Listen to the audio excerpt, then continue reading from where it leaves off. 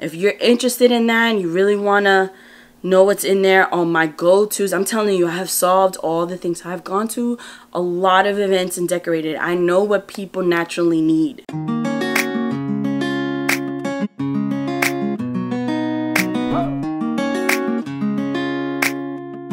Hey everyone, welcome back to my channel with my Inspiring Designs with me, Justine, where all I want to do is inspire you. In today's video, I'm going to show you guys how, it is not a how-to tutorial, that's coming up. In today's video, I'm going to go over my top 10 Amazon favorites for your event designing business. So if you would like to know what's my top 10 favorites, please keep watching. So the first one is my #1 requested video on this channel. I think it surpassed my diaper cake, so shout out to y'all for watching it. But it is the table arch kit. It's crazy because I got this arch kit in the way beginning a few years ago just to say, hey, this may be something that other people might be interested. I think it was a cool setting. It came with little clamps, clips, and a pole that kind of breaks down, and you can put balloons on, which I've never seen at any party before. So I was like, wow, this is a pretty unique idea. Let me share it with those who might be interested. Fast forward about almost 2 years later, it's one of my top ranking videos. It's one of my #1 viewed videos and my #1 increasing viewed videos. One thing I absolutely love about this table arch kit is it's simple, it's easy, and if you feel uncomfortable utilizing fishing wire, it has clips that you can use when it comes to utilizing this arch kit. On Amazon, they have it for various prices. I'll link the one that I kind of got 2 years ago. Obviously, it depends on the seller and what they're selling, but I'll definitely find a similar one and link it down below. #2 on my Amazon favorites is my photo backdrop stand. Now, when I first started doing videos and doing setups, I invested in a photo backdrop stand. They're super cheap and inexpensive and pretty durable. I've had one for almost 2 years now since my business started, and it has served me so well. I still use it to this day. I have ventured off in getting other poles and backdrops. I'm trying to get the official pipes and drinks. Now, if you're just getting started or you want something on the inexpensive side, I highly recommend this photo backdrop stand because it's just affordable, it's easy to do. You can get curtains from anywhere to put over it, and then you can honestly make your whatever backdrop you're utilizing it for, make it really stand out. So don't go out and spend hundreds of dollars when you first start out. First, show what you can do and then invest later. My #3 is a combination of two things, just because it just made sense. It's my low and hot temperature glue gun. There is a huge difference that I had to figure it out on my own through experience. So just know when someone tells you to use a low temperature glue gun versus a hot temperature glue gun, it's for a reason. A low temperature hot glue gun, it's good for things like putting smaller balloons on balloon garlands. This keeps it hot enough for it to have a sticky consistency and melt the glue, but low enough in order for the balloons not to pop. So most people you'll see on YouTube using hot glue guns, they're usually using low temperature hot glue guns. Now, hot temperature glue gun does not take precedence over super glue or E6000 glues. Those are more permanent glues, and hot temperatures just means it has a stronger adhesive than a low temperature glue gun. One that's a big one that I've utilized in my picture frame setup video. If you don't know what I'm talking about, go check out this video right here. And it was one of the best things because it adhered the picture frames the way I wanted. Could have used the low temperature hot glue gun, yes, but I just didn't want to make the risk of it falling apart.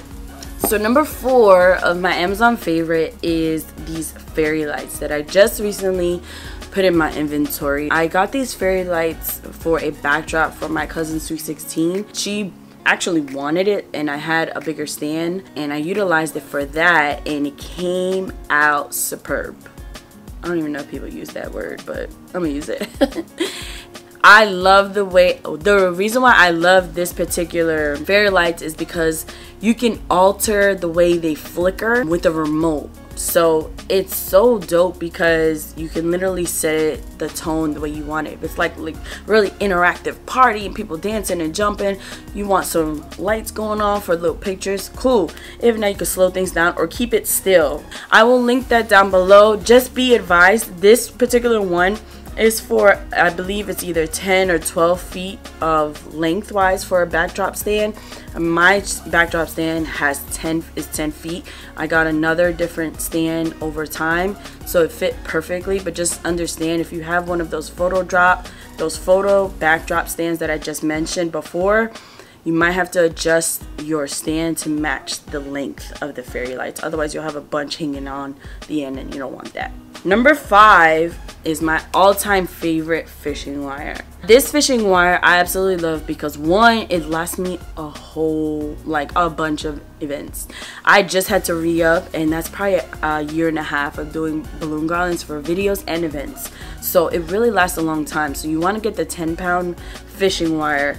That's about 700 yards, and I usually get mine from Walmart. It's about $4. I will link something similar down below. To be honest, I don't see a difference when it comes to the value of fishing wire or fishing line, I don't know, whatever you call it. But the only thing I would say is just to pay attention to the weight. Balloons can get heavy after a while, especially when you're putting those ginormous balloons. So just make sure you're aware of that. But just know, whatever you pick up at Walmart, they have so many variations, at least in my Walmart, that I have to pay attention to the front cover in order to know which ones I'm getting. Number 6 is my very own ring light. Now, a lot of people are like, well, what does this have to do with your event designing business? And I will tell you, because I always answer your questions. The reason why I love this ring light, one, I had asked for it 2 years ago and my sister got it for me for Christmas, and it was one of the best investments that I invested in myself. I mean, yes, I utilized the ring light for my YouTube videos and channels, but more light equals higher quality pictures. And you want to make sure, if you're in a dark setting where there's not a lot of windows at the venue or the house or the location, that your pictures still stand out. If you notice, even in the dark, you can't really tell because I'm still having a lot of the blue light with this ring. It is on a little expensive side when it comes to it, because you do have to buy the stand and the ring light separately. But I'm telling you right now, it's worth it. If you don't want to buy the big one that I've bought, you can always get a smaller version that's very inexpensive that pretty much does the same job. I'll put both of them linked down below so that way you guys can choose which one you would love to get. Number 7 is an all-time favorite of mine because I can't live without it.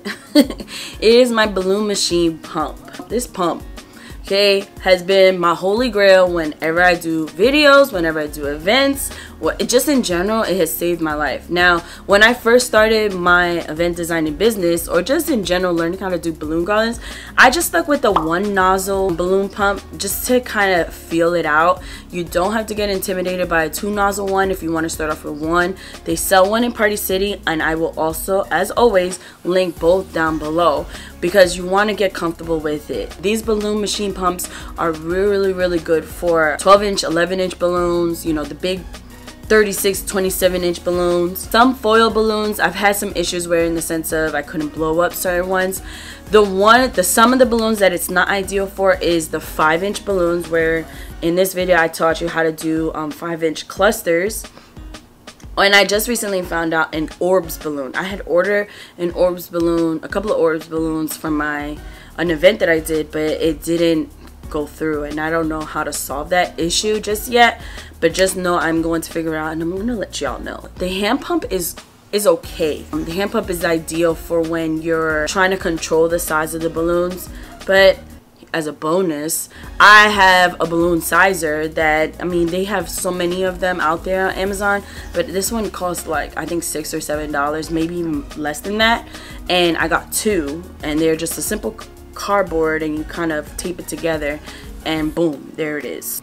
So number 8 of my top 10 Amazon favorites is an interesting one because it's kind of like a hidden gem that I just recently found out. I got this duster or Swiffer, or whatever you want to call it, recently because I'm a huge fan of other people that do balloon designs and I'm learning from them too. So if you follow or have been watching the Tyra Perez project, her channel is amazing. Please let her know I'm a huge fan.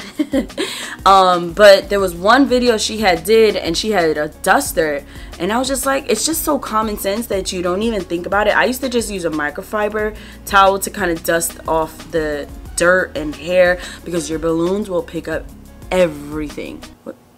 Everything. This little Swiffer for a duster, I just dust it on the balloon garlands and it makes all the difference. So it's definitely worth an investment, so that way you can utilize, if you are taking on balloon garlands for your event design business, or just you want to, you're doing it at home, your balloons will show you how dirty your house is even after you clean. Number 9 is a secret weapon of mine. A lot of people ask me, how do I put balloon garlands on the wall? And here's the secret. You ready? I use command hooks. Command hooks are your friends. They are the go-to for anyone who trusts me to put a balloon garland on a wall. Through command hooks, they basically state that they won't ruin your walls, which is correct if you take it off correctly. It's easy, right? You have to make sure you're pulling it towards the wall. I usually buy these command hooks for very minimal weight just because I only utilize them for balloon garlands. I know in my past videos, like one right here, I've used zip ties and I've noticed that I would always constantly need more zip ties, so I just never knew the measurements. I just use balloon string. Most of the time you don't see it because as long as you measure it out correctly, you will do fine. Command hooks are your friends. Get a pack. I'll leave some link down below. Just a fair warning, most venues will not allow you to put command hooks on their walls. It has the possibility to damage them. It's cool and simple. If you're doing it at home to showcase your balloon garlands, is a great way. It won't damage your walls as long as you do it correctly. And if you don't do it correctly, do not come on in here and say, the last item on my top 10 Amazon favorites is my toolbox. aka it's really called a tackle box. My husband always corrects me, but I just call it my toolbox because it has my tools in it, so it's a toolbox. I have searched high and low for this tackle box. I have found them in Joann's. I have found them online on Amazon. I will give you guys both links of, hopefully they may not be the same color, they may not be the same style, but it's kind of the same thing. My tackle box holds all of my supplies that are needed for an event designing business. Even if you're not running your own business and you're doing something, you're constantly being asked to do events or designing and you just love it in general, you don't really care to turn it into a business, this will be good for you too. Or just the people who love to stay organized. In fact, event decorators, designers, planners, wedding decorators, designers, planners, we all tend to be a little messy, and you have to stay as organized as you can. Give this video a thumbs up if you're organized. If you're not, you need to make sure you're organized, because as your business grows or as you go over time and people request certain things from you, you're going to build an inventory. In order for it to be, you know where everything is, you have to stay organized. So that's just a tip, a free tip for you guys. I do have a little freebie that you can sign up to learn what's in my toolbox. All you have to do is click the link down below in the description box and I will send you a PDF version of what's in my toolbox, along with some tips that I've learned when it came to designing events. If you're interested in that and you really want to know what's in there on my go-tos, I'm telling you, I have solved all the things. I've gone to a lot of events and decorated. I know what people naturally need when it comes to these events. I condensed that all for you because I had to literally, within the last year and a half, I had to figure out what I need to take with me, because every time I went, I forgot something or I needed something and it wasn't there. Don't let that be you. I helped you. I'm solving your problem. That sounds like something you want. make sure to click that link down below. The reason why I did an Amazon favorites is because of my Instagram fam. We have reached 1K on Instagram. Thank you so much for those of you that do follow. If you don't follow me, you're missing out, because this is usually when I do all my polls to get feedback from you guys. So it's a great way for you to DM me if you have questions, you know, come say hi. Don't hesitate to follow me if you can. Please make sure you're staying safe during this challenging time. I hope and pray each and every one of you are safe, your families are safe, your friends are safe, and that you are taking the precautions that you need to ensure you're safe. That's a lot of safe.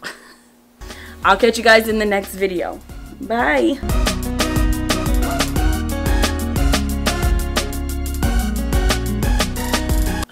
Until the next time, I'll catch you guys in the what? Let's next. Until the next guy. Okay, let's try it again.